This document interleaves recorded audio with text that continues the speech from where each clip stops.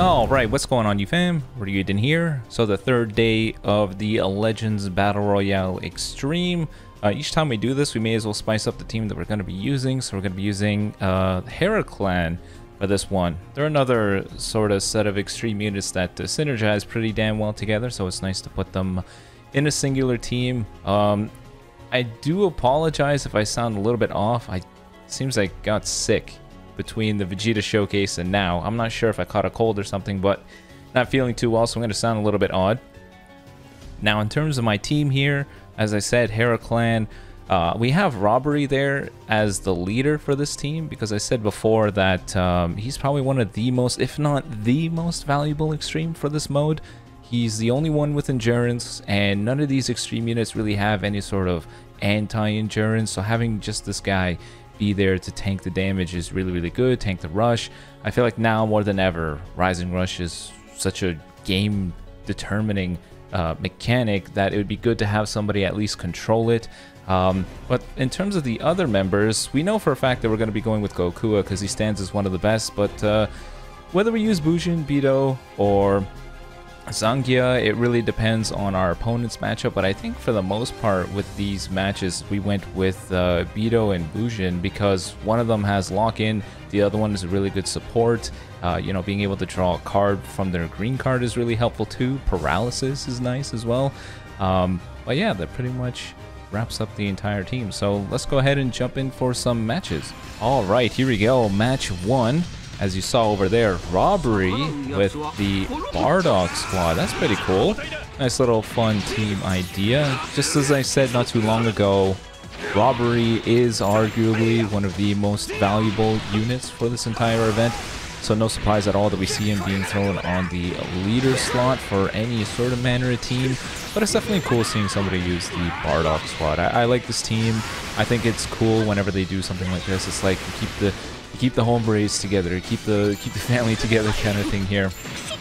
Now just going into the match, I know that Bujin or Bido, dude, honestly I don't remember off the top of my head. I'm like, my brain is pretty much melted ice cream at this point, but I know that this guy has a main ability lock-in, so I realized that, you know, with my rush at hand, the most important thing is to try to get one of these guys locked in with him and nail him with the rush. A lot of these mechanics are really amplified in this mode. Lock-in, you know, the ability to draw a card, key recovery. See, this is the perfect instance for it. A stop time event from that green card that I got was perfect for dealing with Toro, but it's almost like they become far more valuable because extreme units are just so deprived of any sort of these unique mechanics. So I was a little bit worried.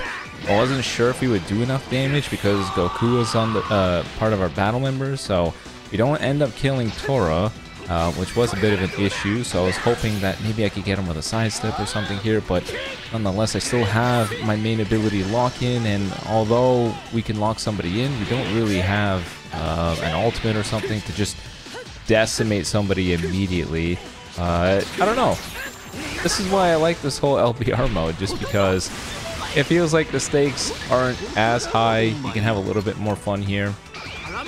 With the green card, I know that we inflict paralysis, so I figured, you know, Legends didn't want to give me that blast card. I'm going to go ahead and try to get the guy with some paralysis here.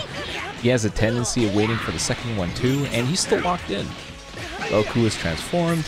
I can get the 50 key plus the blue card, a really valuable thing, and pow, there you go. That little combo on in this little tournament mode thingy bobber is pretty damn valuable. And at this point, I was feeling really confident with where we are. Robbery is still tanky, it's still someone we got to deal with, but we have a Robbery as well. We got someone with type advantage, and Tora, even though he would have type advantage over Gokua, he's basically, you know, half foot into the coffin, so it's okay. Got Robbery with the green card. I know he's hit with some paralysis, so I'm just watching him cautiously from here. And although he got that infamous PV, looks like RNG blessed us this time, and I think he forfeits. Yeah, I'm pretty sure he forfeits at this point. I don't blame him, really. No one really wants to deal with paralysis. Match 2. This, I'm not surprised. I see a lot of your comments, and a lot of you are talking about how this is a really good combo. Yajirobe with Gokua, and some unit that buffs up the blue and yellow characters, just because, you know, he has Yajirobe with the max HP and the leader slot stuff. He benefits from it tremendously, which is true.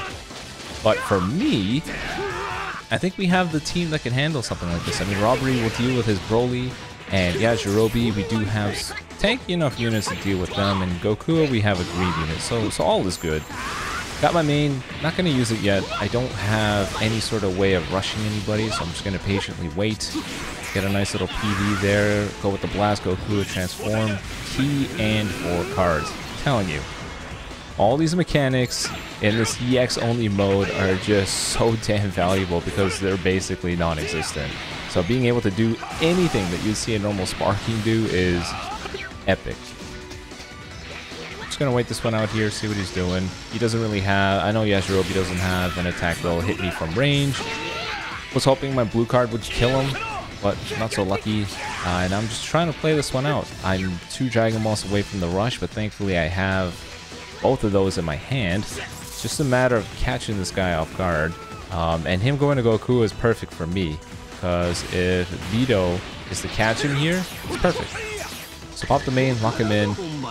Gonna wait for 2 side steps, and we catch him there, and at this point I knew we're good. Just gonna go ahead and try to hit him with a rush. Not going to use the green card for this, because I don't think I used one all match. It would have been a little bit too obvious, and I think that's what he ends up using as his card. Yeah, see? Even if my brain is melted ice cream right now, there's still enough spark in there for us to put a cohesive thought together. So we big brain that rush right there. But either way, at this point, I knew we were pretty good. I mean, one of his units is that type disadvantage against Robbery. He has no way of killing Endurance. Yajirobe is halfway out the door. I knew that at this point. We're pretty good. So I know, I'm pretty sure he goes for a rush here, and I don't blame him. It actually is a really smart idea, because there's no way for him to get through my Endurance from regular combos, so you may as well use a rush to get rid of it, but we guess him, because the sparks and the melted ice cream is still working out pretty good. I just become super aggressive, because when you're at this advantage, no breathing room, just attack. Go right away. Broly, you have to deal with Robbery, and believe it or not, the legendary Super Saiyan falls before a guy that is named after a fruit. So we're all good to go. Got another PV on the poor dude, and I think he forfeits, yeah. Blue card would have finished him. And then the final one. I thought this was cool. Future Gohan paired alongside that Red 17. 2 very strong EX Zenkais with Yajirobe as the leader. I knew that this one was going to be the most intimidating match, so I had to be careful. Future Gohan's decently tanky. In regular PvP, probably not. But in, you know, LBR, certainly is. We don't have any characters that can deal with that kind of thing. But I wasn't too worried. You know, Goku, all the extra buffs that he has against Hybrid Saiyans, I could leverage that. Just go ahead and go to Biceps Boy over here. I know, regardless of who he switches to, he'll have advantage. I'll be okay. Pop the main. I'm pretty sure it's a support buff when I pop this main for the team. No, it's just for himself. Makes sense. And then we got 2 green cards. I know that when I hit him with a green card, I draw a card. So, I'm pretty sure it's always blast cards or any random card. I figured I'm just going to go ahead and throw these now. There's no point in having them in my hands. And 17 is already super weak. We're almost out of rush. It's all good. Now, he's done that twice, where he automatically sidesteps after causing me an advantage. So I knew that I could pay attention to that.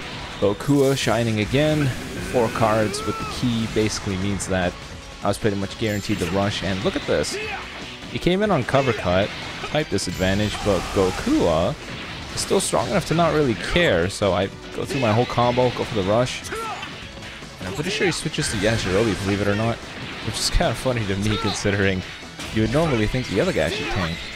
Go for the blast, because I think blue would be too obvious. And regardless, Yajirobe took a ton of damage, but yeah, look at that.